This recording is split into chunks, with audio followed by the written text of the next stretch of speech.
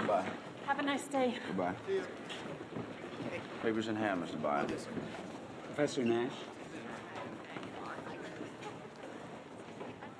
Can you see him? Yeah. You sure? I'm positive. He's within your vision.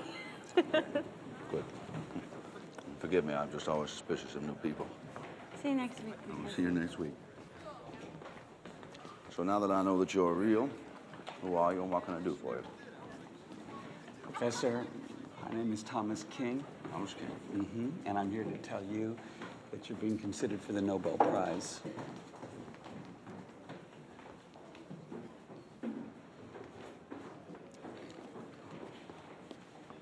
Oh, forgive me, but I'm just a little stunned. Well, over the past few years, your equilibrium has become a cornerstone of modern economics. Oh, wow. Suddenly everybody likes that one. Yeah. What about my work on some such projects on the manifold embedding? The application of your bargaining problem to FCC bandwidth auctions or to antitrust cases. Antitrust cases? Yes. I never would have considered that. Well. Have I just reached some level of honesty that borders on stupidity? If I told No, you? no, you haven't. Because I wouldn't have thought of that.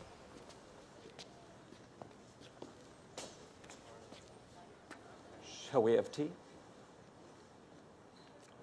Well, I don't go in now. I usually just take my sandwich in the library. Come on, John. Let's have some tea. It's a big day. Well, most commercially available brands of tea are not suitable to my palate. You see, I'm not. There are some northern Indian teas which are dense enough, and I enjoy the flavor that they have. And I have not been in this room for quite so many years. I wonder what tea they serve. Thank you, young lady. Things have certainly changed around here. I have a son that age. Harvard.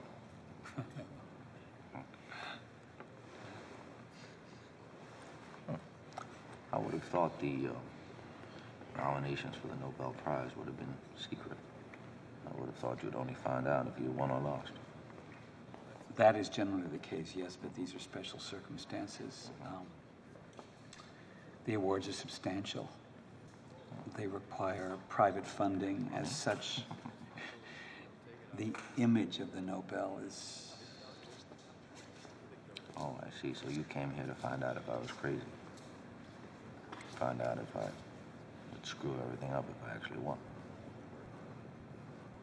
Dance around the podium, strip naked and squawk like a chicken, things of this nature. Something like that, yes. Would I embarrass you? Yes, it is possible. You see, I am crazy. I take the newer medications. But I still see things that are not here. I just choose not to acknowledge them. Like a diet of the mind, I choose not to indulge certain appetites. Like my appetite for patterns. Perhaps my appetite to imagine and to dream. Professor Nash.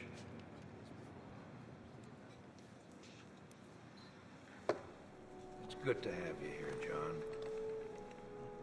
Thank you.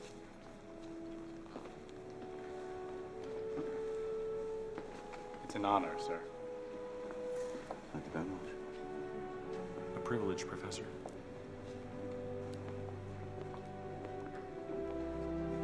Professor.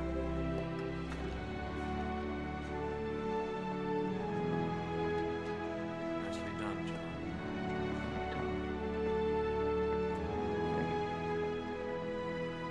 Thank you.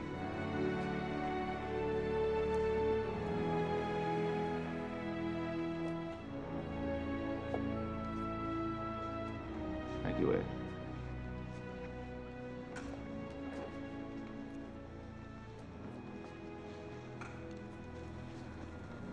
That was certainly most unexpected.